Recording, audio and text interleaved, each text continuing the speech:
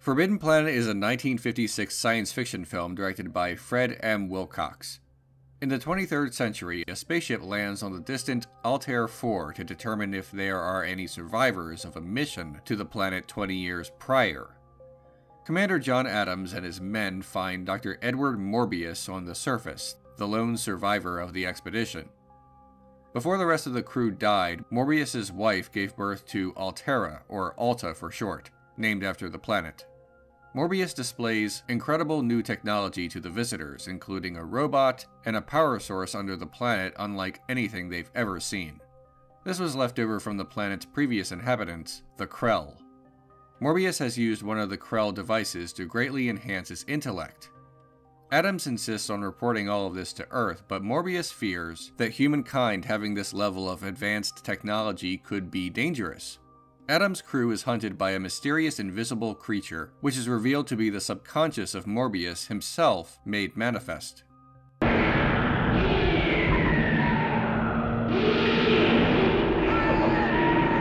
Morbius is unable to control his mental creature and self-destructs the planet. Adams, Alta, and the surviving crew leave the planet before it explodes. The robot is the only major piece of technology recovered.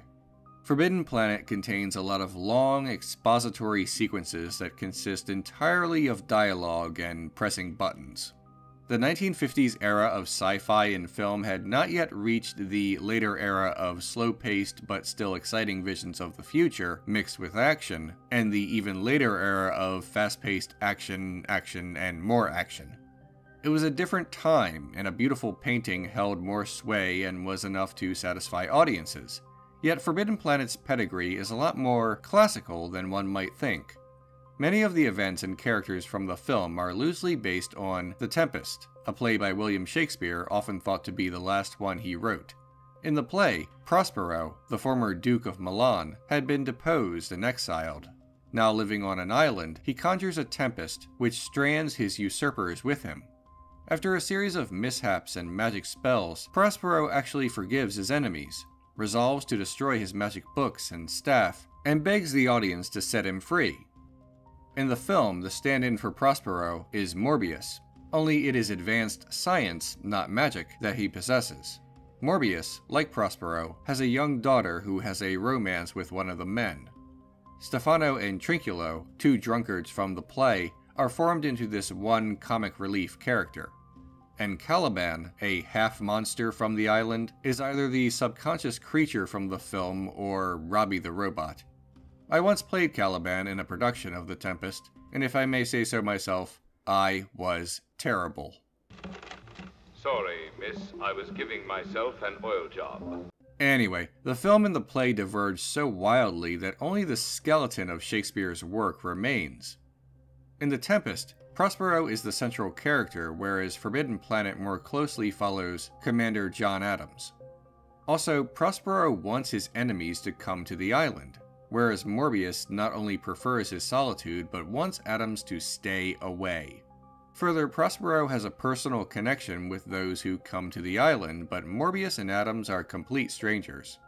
Modern readings of The Tempest often conjure the topic of colonialism.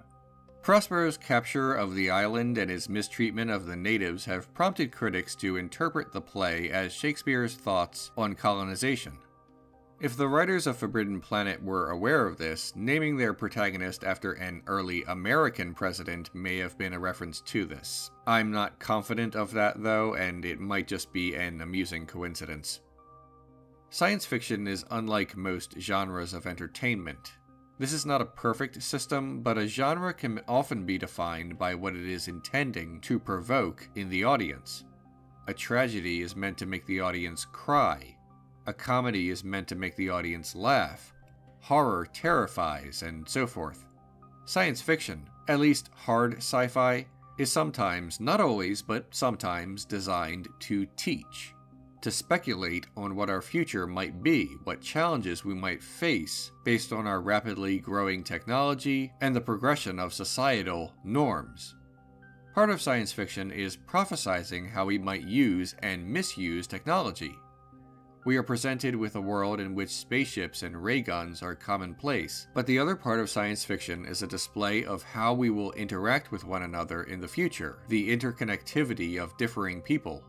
Star Trek, for example, utilizes both. In Forbidden Planet, the technological advancements are there, for better or worse, but the film has less interest in showing societal growth. It takes place in the 23rd century, but men still make jokes about housewives, and the spaceship is exclusively men and exclusively white. The captain blames the only woman in the film for the advances of men because of the way she is dressed. Honestly, The Tempest is one of the most heavily criticized among Shakespeare's stories from the lens of gender, and Forbidden Planet is at least not that arcane. So, progress, I guess?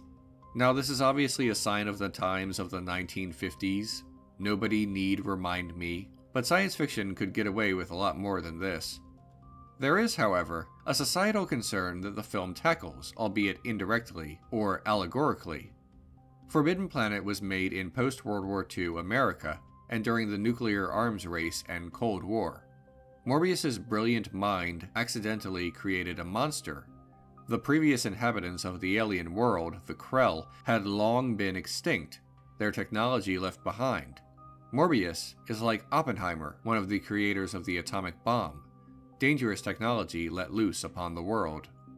Morbius, realizing the dangers of the incredible power underneath the planet, refuses to allow Earth to have full access to it, agreeing only to portion it out bit by bit, and only governed by his own conscience.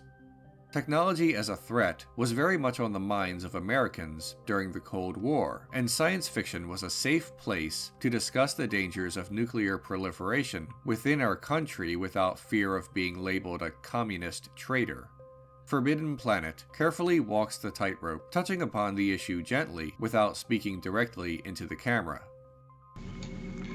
It's true, it will remind us that we are, after all, not God. The end to the film is not unlike The Tempest. Prospero renounces the ways of magic, realizing his error, and begs forgiveness for his attempt at revenge. Morbius renounces his own hubris and his own mistakes. Adams reminds us that humans are not gods, and Morbius comes to grip with his own flaws, the very essence of humanity, not divinity. No matter how advanced we may become technologically, we are still human with all the trappings that entails. Morbius still has human emotions.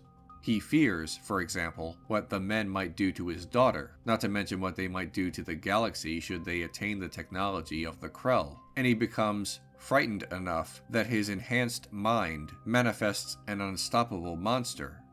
One character refers to it as a monster from the id, a reference to the Freudian model of the human psyche.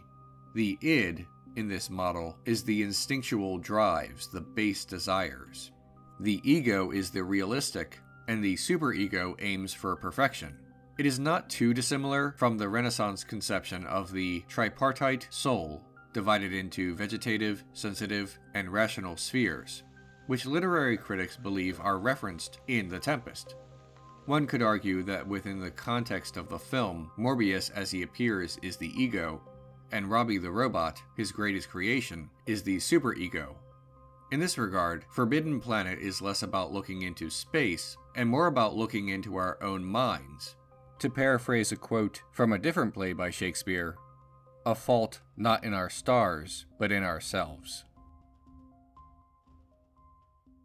Thanks for watching the latest episode of Renegade Cut, everyone. If you want to support the show, you can click the orange link to my Patreon. That's how all of this happens. If you want to subscribe and never miss an episode, click on the red link.